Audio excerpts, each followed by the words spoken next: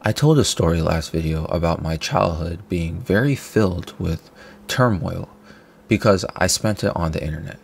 It was one of the many things that occurred, but specifically that video, I just explained a certain part of it. But if it wasn't clear by how I was explaining everything, habitual tendencies to start over has always been my way of escaping. Look, some of you guys still call me by my old alias still, which is HX, right? Heroic X, which is a name that actually came together from after I graduated high school. At that time period, I wanted to do something in the medical field, so I thought, I'm a hero because medical, you know what I'm saying? So I thought heroic, blah, blah, blah. But once I graduated, I had so much going on in my mind, and I couldn't let go of the past. So I started something new, and that's how HX came to be. And I'm sure some of you watching or listening, you have these old internet aliases or usernames of whatever, right? It's just forgotten about now because perhaps you go under a different name or an alteration of your name right now. The reason why I did that was for many different reasons, right? Many different things. Perhaps, or why you decided to get rid of your old internet alias and start new. Listen, it might not just be on the internet as well, because sometimes you'll do your own version of it in real life. I personally do both. I swore to stay as Aku many years ago. I'm gonna die as Aku. I'm not gonna switch up to another alias or anything like that because I'm not as sensitive about what people think about me. I mean, I still am in a sense, right? But at this point, I'm tired of running away whenever I feel like people don't like me. Instead, what I'll do when I feel like people don't like me or there's something going on, I tend to isolate. I know some of y'all hate people who do this, but I'm one of those people who'll be deleting everybody off their contacts list on the phone, or let's say on the internet, on Discord or on Steam. I literally only want to have like 3 people added or something like that. For some reason, having a lot of people to talk to, even though let's say we don't talk, it overwhelms me. I guess that's the best way I can say it. I don't want to hurt people, so to avoid potentially ghosting somebody and that hurting them, because I've been ghosted many times, so I know how it feels. So I don't want to do it to other people. I just keep my contacts very limited. Avoid the problem before it begins. So I just stick with Akuna.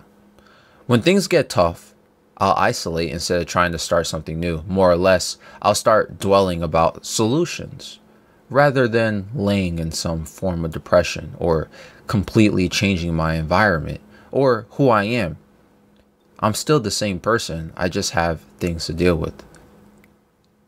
I don't think anything I'm saying, by the way, is too bizarre of behavior, considering that it's very challenging to maintain your own self-esteem and your own self of individuality in a world that is so fast-paced and influential. When you are introduced to a change in your life, you may chalk up everything and I just said and say that, listen, it's just a new chapter in your life. That's your explanation for this. And such a huge change can completely be difficult for somebody who is still trying to maintain their personality. When you experience this change, it's not always the best. It's not always negative either. You know how it feels when you lose somebody or you go through a traumatic experience and you start questioning, is there something wrong with you? Do you need to start over, perhaps? And do you need to recollect yourself? And that's what I mean by this. My version of recollecting myself can be present in different ways. When I go through phases of isolation, it's destructive to certain people. A few months ago, I explained all of this to somebody, right? And they told me that, Aku, you should not isolate. Find comfort in other people or in friends. Don't travel through this journey that you're going through alone, because there's people here for you. And I said, that's not when I'm used to. When I'm upset or I'm going through something, I don't like expressing my misfortune to other people. Why? Because I don't like it when people do it to me. When people start saying completely sad stuff, it irritates me because I already have a lot going on. So listening to your problems, and depending on the person, me having to coddle you all the time or maybe give you tough love, it's just not really for me. But could you truly say I'm wrong for feeling that way? Objectively? Because hear me out. For all those people who also isolate themselves as well, is there anything objectively wrong with using this opportunity of isolation as a moment of introspection rather than dealing with other people's issues, rather than doing anything else? Now is the moment where you just sit there and you dwell about your own self and your own thoughts, and you dwell about how you're going to handle the situation. Look, there's a difference between dwelling about solutions to your problems versus seeking an escape, right? There's a saying that goes like, in life, there's a time where you need to refrain yourself from throwing stones. Instead, you must spend your time to gather stones. Sometimes there's a need to regroup and strategize instead of letting yourself run around doing whatever you please or just living life without any sort of real time to think about yourself. I mean, hopefully that makes sense. So you have this urge to change your environment or the people around you. It's hard to respond to this urge because every moment you feel like you need to start a new chapter or be somewhere or somebody new, it creates little fragments of your own self.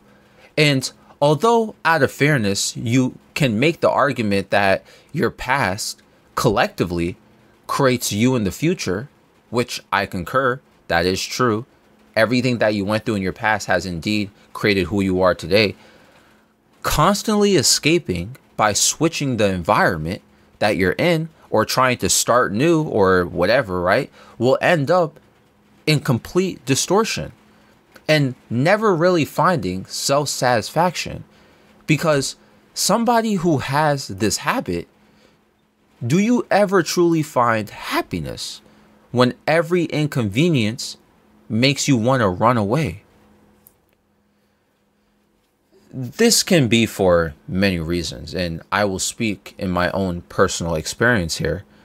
Whenever I feel the need to escape or run away from a situation or problem, or I want to run away from my life, I spent more time upset about my current conditions that I never gave myself time to truly understand my own strengths and weaknesses.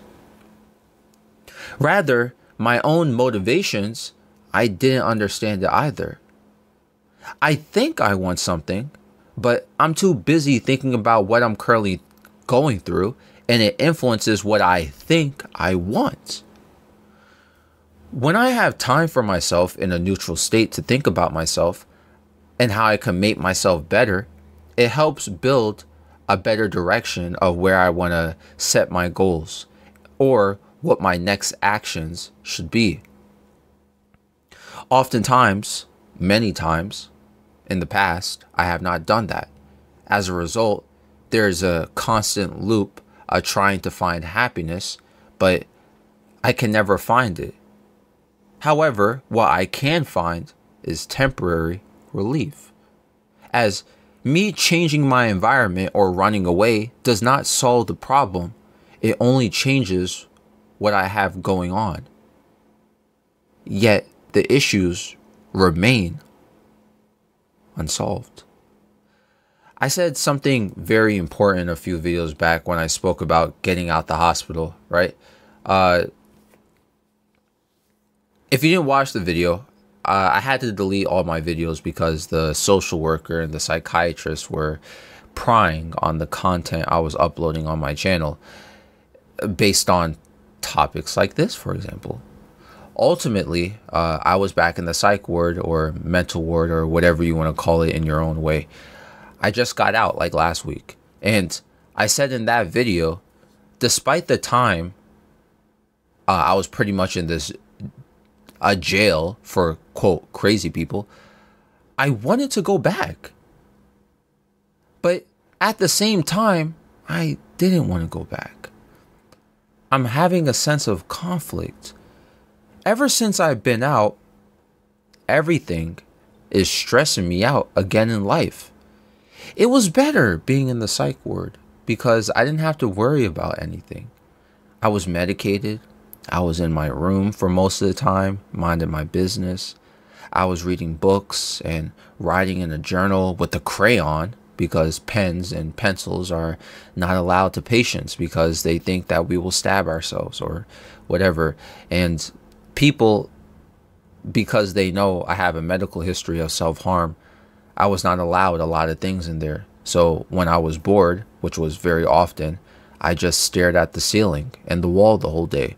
There's no art on the wall or ceiling either. It's just a white wall, painted white wall. Now, to some of you listening or watching, did I say watching or say watching? I'm not even like listening to myself. But some of you may be engaged in this topic right here. You may be thinking, how is that something you want to go back to, Aku? Well, because of the point I made. Although I got used to the environment and I'm still trying to adjust back into society again, none of my issues were like, yo, okay, I got thrown in a psych ward and none of the issues got resolved that I was dealing with still. Like, I never found resolve to it. Besides the medication making me an insomniac and how I barely have emotions anymore. That's what the meds are doing for me. And that may be great. That may be good because whatever. Okay. That doesn't mean that I feel like I can move past things, though, that made me who I am. That doesn't mean the things I went through are suddenly forgotten and forgiven. I just mentally can't react to it anymore. And for those who are like thinking about the things, thinking about that urge to run away or start new, you're going to feel exactly like how I felt when I left. You're going to feel exactly like how I felt the many times I ran away from things in life. You'll feel that feeling of joy, which will be temporary, and things never truly being resolved. This could even be applied to other people, you know, like your family. You may think that you need a whole new environment and it will fix the family issues or an issue you have with your friends or lover. And it may help because a stable environment is better than an unstable one. But it never fixed what happened. Listen, it will never fix what happened to you. Despite you changing your environment or moving out or doing whatever you're thinking about. Listen, I can't tell anyone here right now what happiness is like. I really can't. Though, I can say confidently, happiness cannot be obtained by running away from your problems, at least. Happiness can only be at least moderately obtained by learning to navigate and overcome your problems. Something to think about with this topic is that a lot of us deep down have a desire to find fulfillment. That can be defined in many ways depending on the person. However, I think what happens is when you feel this moment of what you may define or what we may define as depression, understand that first, I am no psychologist. So as I share my food for thought here, be wary that I may simply be speaking out of observation and my own moments of self-reflection. So When there's a huge distance between fulfillment and what you actually have for yourself, I believe this can create a feeling of distaste for oneself or things going on in your personal life. Sometimes you want more than what you have in the moment, and that throws you off. They say the best fix is that you set smaller goals for yourself, right? It says if the goals are too high for you to achieve, you set smaller goals. Give yourself more leniency to trigger those chemicals in your brain when you succeed, right? Unfortunately, not everyone has the same success ratio as others. Rather, many do not handle failure for even the smaller goals very well. The bare minimum, or the essentials to life, we let it weigh very heavy on us. Something so basic like a meaningful friendship or relationship is not obtainable to many people. And you may react to that statement, counteracting it by saying, "No, Aku, everyone can obtain a meaningful friendship or relationship." That's not true, because not everyone is like you, or nor do they have the social tolerance for that. Oftentimes, self-sabotage plays a role in not being able to have something obtainable like a meaningful friendship relationship. Remember how I started this video about how I would isolate when I'm going through something? In my life, I do not have friends that have lasted longer than 2 years at least, but I've changed, obviously. I've gotten a little bit more controlled over myself. But so now I do have several meaningful friendships and relationships that are valuable to me. However, my habits of self-isolation and going ghost do aggravate people who try to form anything with me. Being self-aware of this issue, it's not very easy to just flip a switch in someone's brain, especially when they don't want it as much as others do. Although I do have meaningful connections now, I am not a social person in general. Speaking to me as a random person, or even somebody, even if you're close to me, speaking to me feels very draining. I feel drained, not you. Like, I just feel like just talking to me. I get really tired talking to people, and I get super sleepy doing any sort of social event. So yeah, it's obtainable, but it's way harder for someone like myself and many others who are also not talking to people. This isn't something you can just solve or change with people either. If somebody is not social, that's part of who they are. Don't force them or talk about or anything of this sort. This is what people don't do when it comes to the social aspect of depression and anxiety and all these different things, and just fulfilling basic needs. Of course, there are boundaries that many people don't respect.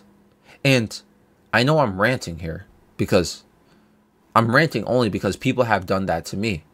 And I'm saying it makes things worse when you try to make or form something with me that isn't paced properly.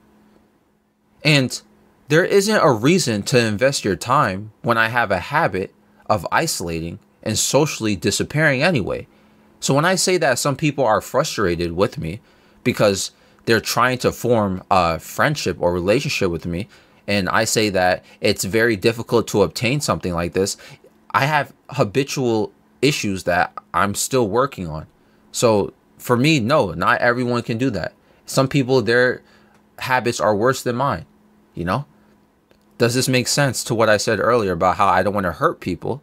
I want to avoid the problem before it starts. I'm not going to ghost you when you can't be ghosted because there's nothing to ghost, because I'm not even here to begin with.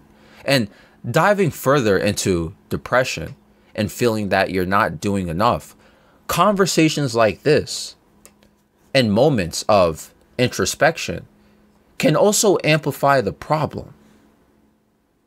Here's an example. You ever sit there and dwell about your life to the point where you feel like your actions didn't match what you said you wanted to fulfill? Now, internally, you're thinking about that. Whatever goal or desire you set yourself out to do, your actions may not match it. Therefore, it goes either two ways.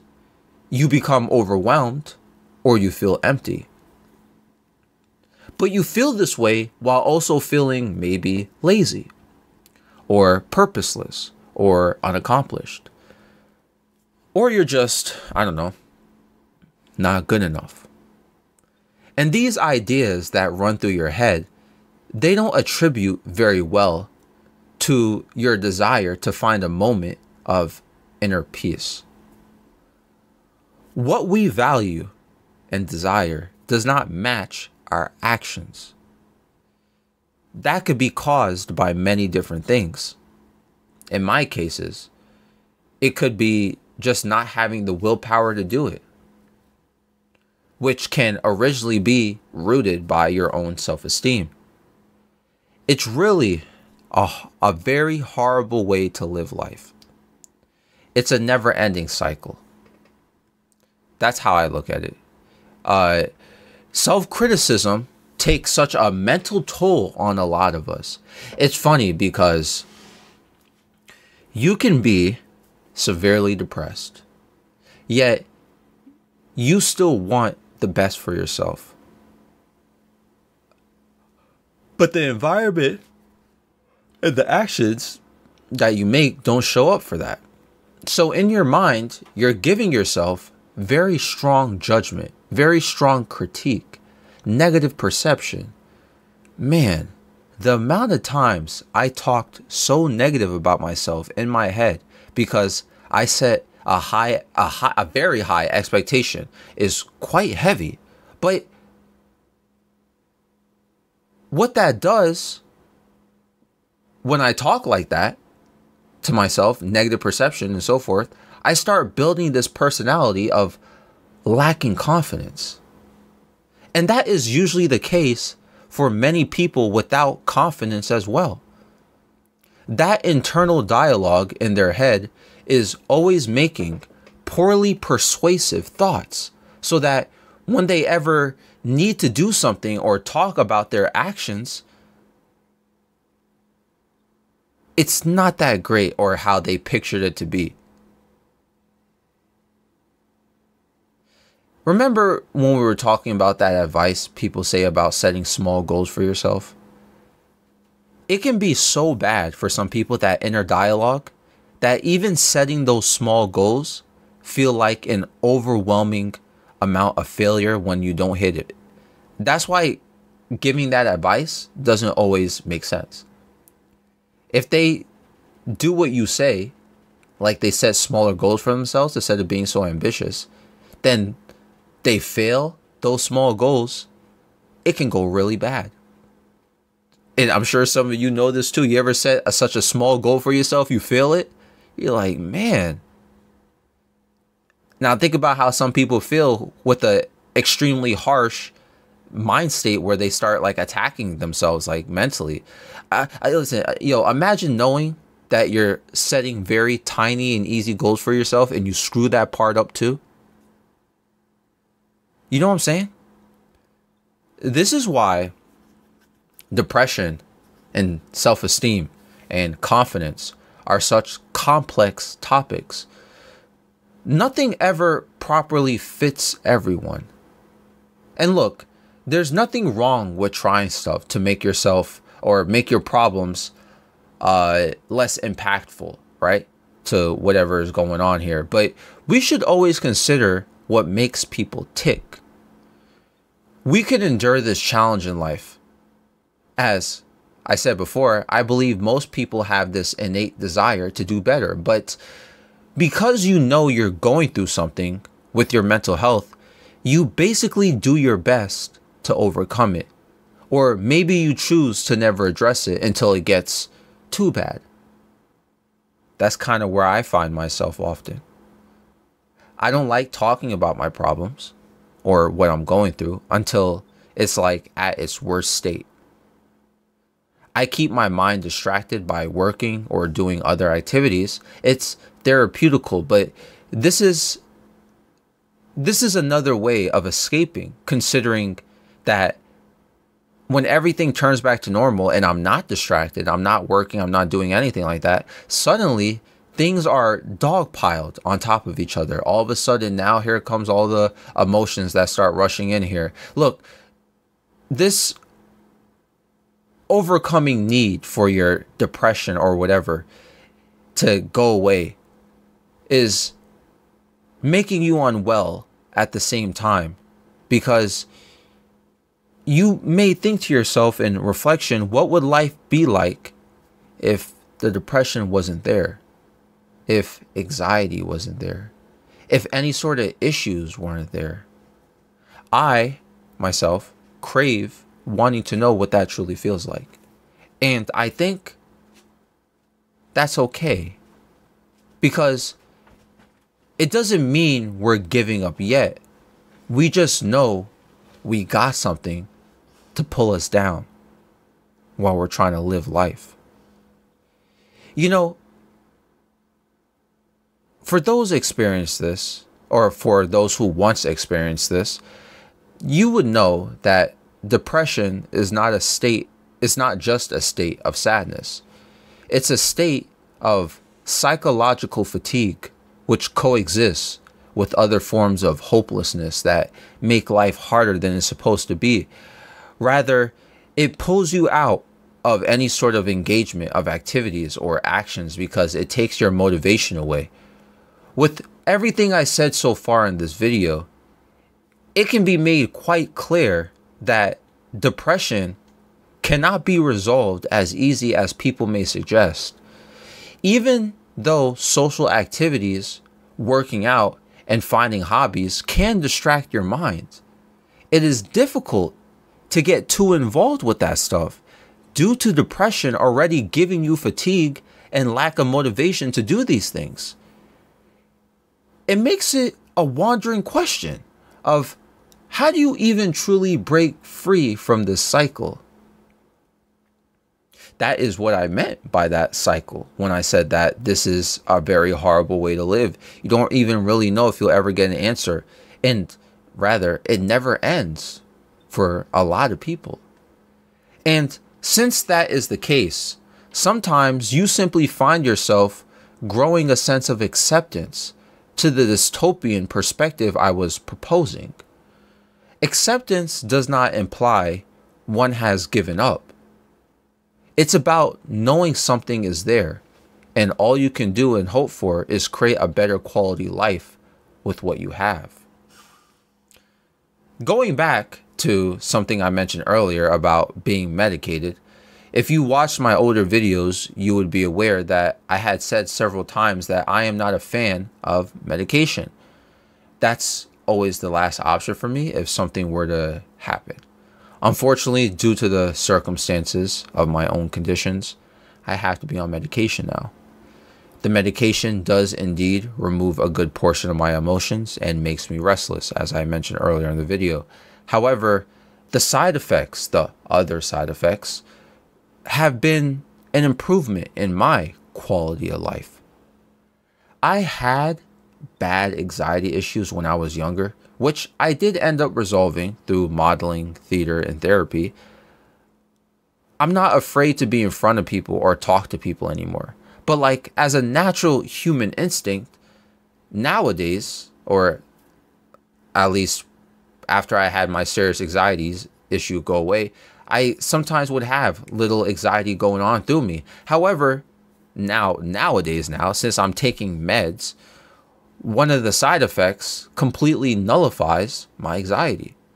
I don't think I felt any heavy pain in my chest or any sort of like upcoming anxiety attack since I got out the hospital last week.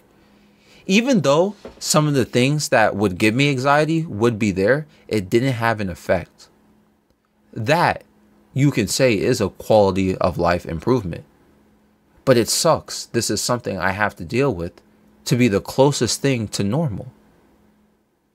But this is what I have to do as my way of accepting that I'm not just in the best state right now. I also have therapy once a week too. I said many people just call me as well. I envy many of you who don't take any medication or therapy to find happiness. I wonder what that's like. And I hope to be like you. In any case, it does bring up the topic of balance. Even though I do accept this is currently my fate or what I have to go through, I understand that this journey is really about taking small steps back to a version or back to my version or of normality. I found something new to help keep things a bit easier besides medication. I'm not saying I'm off the meds, but I found something that helps me.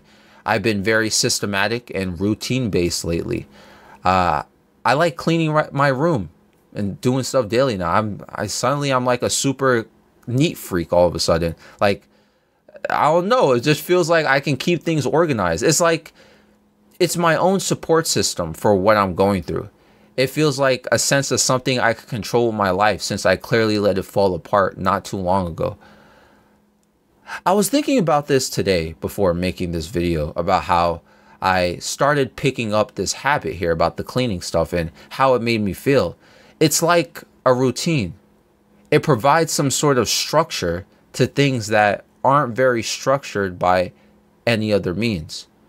When I said earlier in this video, I missed the ward because everything was predictable and I didn't have to deal with society and what it brings. This is like a way of me of dealing with the chaotic and instability of life in general. I don't know. Maybe it could help some of you listening or watching who also feel that you're losing control over things in life. Something simple like making your bed every single day, morning, or cleaning your computer desk, or even organizing the apps on your phone and stuff like that. It feels good to see things in an orderly space. It's also considered an activity too. I know that this doesn't resolve the things that made you the way you are, but that's one of the things about life. This is a non-escaping activity. And even though someone or something may have damaged your life, at least you can always clean the cluster or mess you have, right? That's one of the more important things. I think that's the most achievable way to deal with this. Many of us are holding on to things from months ago or years ago, right? But it's like the trauma or the pain you received, it makes it very difficult to find yourself and properly cope, whether you're alone or with others. It makes it very hard. It's such a vast topic of events that could really throw you off and create trauma, from accidents, violence, or even losing a loved one. Regardless, these type of events trigger parts of the brain that leave you more attentive in your stress. So now you stress a lot more simply because of trauma. And then because you're stressed, you don't appear, or your actions don't show to be emotionally stable, which ends up leading to that self-criticism part mentioned earlier. Besides stress, there's also feelings of fear that can be triggered, or stress and fear will go together at once. That's why it's really hard to share things with people if you went through traumatic events, because it is often moments of revisiting things that create relapses. Again, I am not a psychologist, but that's why I'm a bit iffy about therapy still. I mean, it does work for many, but not everyone feels like it's a safe space to share or revisit memories that hurt them so much. It doesn't always mandate a professional either. Having an hour-long conversation with somebody who's willing to listen can do a lot for you as well. Sometimes your outlet doesn't need to be a person as well. It can be expressed through writing, art, or even music. It's just a matter of someone integrating it into their daily life. The girl who does my hair at the salon, I always be driving her around when she needs like supplies for painting, when she like when I show up there. Like that's like her hobby. She'll put like some conditioner or like some treatment in my hair and something like that, right? And put some like bag over it. I don't know what it's called. I'm sure people who go to the salon, you know, that little bag they put over your hair with the whatever. And she's like, Andre, can you take me to the art supply store meanwhile? And I'm like, bruh, give me gas money. Not really, I don't be saying that. But I'll like drive her there. And I remember one time we were driving back to the salon and she was saying that she started painting a lot again because she has more free time from work and it's been helping her a lot. She has been trying to stop smoking as well too, because painting feels expressive rather than getting high. See, and you know what the thing about that is? I'm not going to tell y'all to not smoke or whatever, by the way. You guys do whatever you want. It's just when you do smoke, that relaxing feeling or euphoria is a short-lived thing. Yes, it can last for a few hours, so you may not consider that short-lived. I still think that's short-lived. But it's like, it's not a long-term productive solution, you know? When I mentioned how I'm like cleaning every single day now, that's productive. I mean, you can do that while you're high as well, you know what I'm saying? But it's still productive to clean. Or maybe get high and write and draw or whatever you do, okay? But in fairness too, I did say why I picked up cleaning, okay? I made the whole Samantha project not high, but as an outlet. I don't see any long-term solution to getting high and literally doing nothing productive with it. And that's related to the topic of this, of course. So again, do what you want, but temporary relief can sometimes fall short. Look, this whole video where we talked about depression, trauma, starting a new chapter, and finding outlets, it shows that each topic is very unique in its own way and isn't very black and white. We spoke about routines as well, and I shared some personal experiences that has made me feel like I can grow to be a better person. Depression can be very persuasive, and it is very strong of an influence and impactful on other things mentioned in this video. The urge to escape can be a haunting feeling, but one which you may feel fills you. Fulfillment coexists with, I believe, every topic discussed here. The self-criticism creates obstacles. With these obstacles, you begin to create a world of emptiness. And if you don't accomplish what you set your goals to, even the smaller goals can have a major negative impact on you. This does not disqualify that you should still always present achievable or realistic goals for yourself first.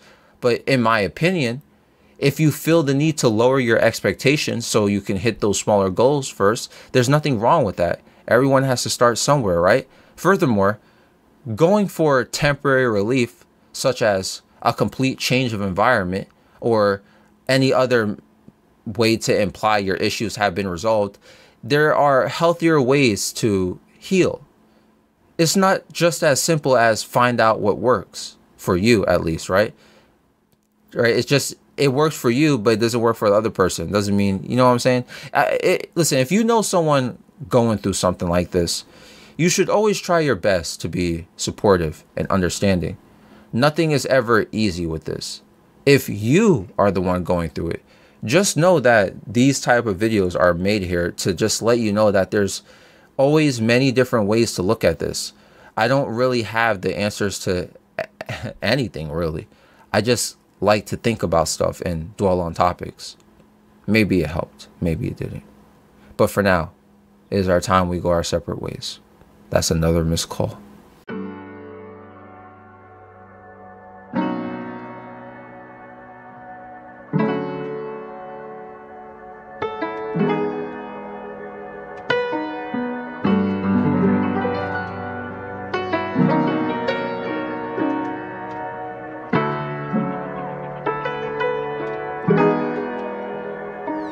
another missed call. I said let's go two different ways. That's another missed call. Saying that I'll never leave and stay. That's another missed call. Hearing back from you and I wait. That's another missed call. Those desires for you start to fade. That's another missed call.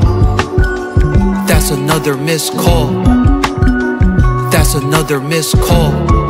That's another missed call. Thinking that I outgrow people.